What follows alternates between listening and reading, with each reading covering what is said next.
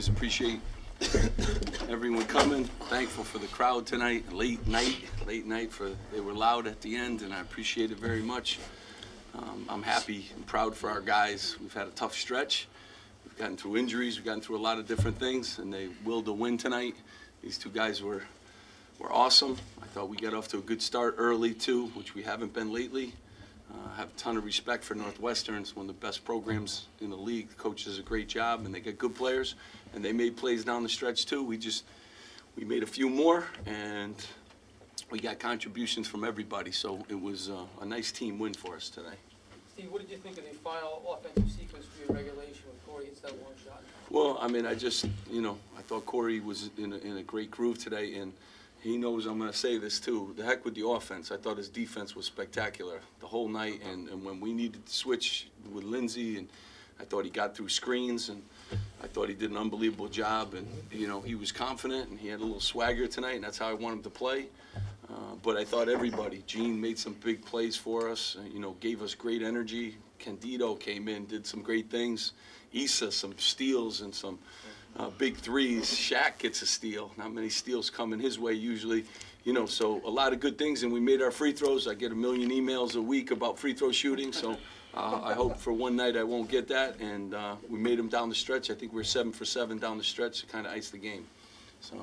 Steve, how much of an energy boost has it been to get Eugene and Mike back? I mean, just tremendous. Forget about the numbers they do. They're tough. They're very good team defenders.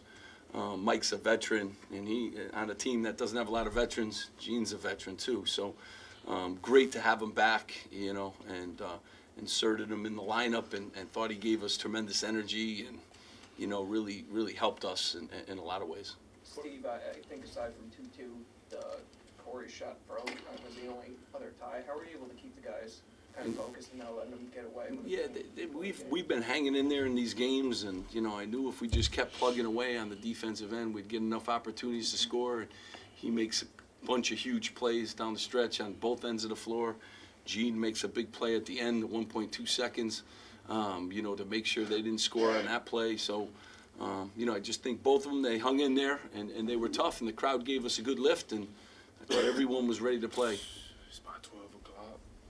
It's a little late. Right? This is early for you. Steve, in the first half, Northwestern shot about 56%. Second half in overtime, they were 24%. What was the message at halftime? What were the adjustments? Well, I mean, we were concerned with their big guys. They had 18 of their first half points, and I thought Falzone came in and gave them good looks, and Pardon's a good player. I mean, I was very concerned with in the post, but they got a lot of perimeter guys that can shoot it too. So they have a lot of players. So if you start doubling in the post, you get problems. So I felt comfortable, and Shaq and Candido said they can guard him one-on-one in the post, and Duke, and I thought we did a great job in the second half, limited to 4 points. And then I thought we ID'd Falzone a few times too, where we lost him in the first half. Steve, why the DNP for Freeman? You know what? Just the coach's decision, trying to get some energy and trying to change up the lineup, and Eugene back, and I went with the guys that I thought could win us the game, and I liked all the guys that got in. So it's just a game adjustment. Corey, can you take us through the final shot in regulation? I think there was a timeout with 18 seconds. So is that the shot that you wanted? We drew up. Can't tell you the play name, but we drew up a play. It was for Issa. He wasn't open and get the shot, and then it's for Gio Nets. It just really broke off, and Gio didn't get a good shot, and I just ended up really open. Like, I didn't understand how open I was. So shot the ball. God let it go in, and overtime. Coach, Issa was 2 for 6 from 3, but the 2 threes he did hit were in important times. Just we constantly tell him to just keep shooting. Yeah, I mean, I thought he was getting good looks too. I thought we kind of attacked that zone in 2 days of prep. It's not a lot of prep, and I liked even the ones he missed. And Issa can shoot the ball, and I think Gio can too, and Corey, certainly. And Mike came in and gave us a lift too. We didn't have that for I don't know how many games. Sound like a bazillion games not having Mike. So, we have enough guys that can make shots, and I thought Issa hung with it, and he always plays pretty good defense, and he had to work on that end of the floor today too. And then he grabbed some big rebounds. So, again, a great day for him, and I think everyone that checked in really helped us. And Eugene, could you take us through the final defensive sequence when you got a piece of that layup? I didn't even know it was from my man, honestly.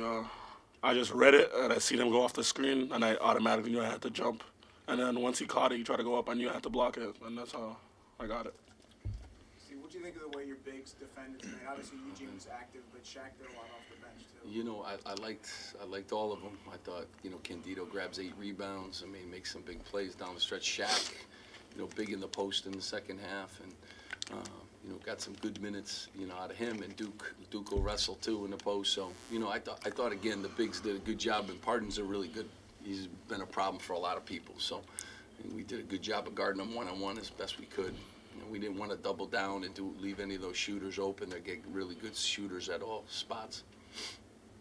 Steve, you guys had struggled with turnovers the last few games. You only turned it over 8 times tonight. What went into that? Well, I mean, I thought you know, guys were locked in, and you know, I wanted to get second shots up against their zone too, and you know, we've been pretty good taking care of the ball all year. We've had a few games where it's kind of slipped away, but when these guys are locked in, you know, and having Mike back and having Eugene back, you know, Eugene's a low turnover guy, and he can make some plays too. So, you know, those help us in those areas.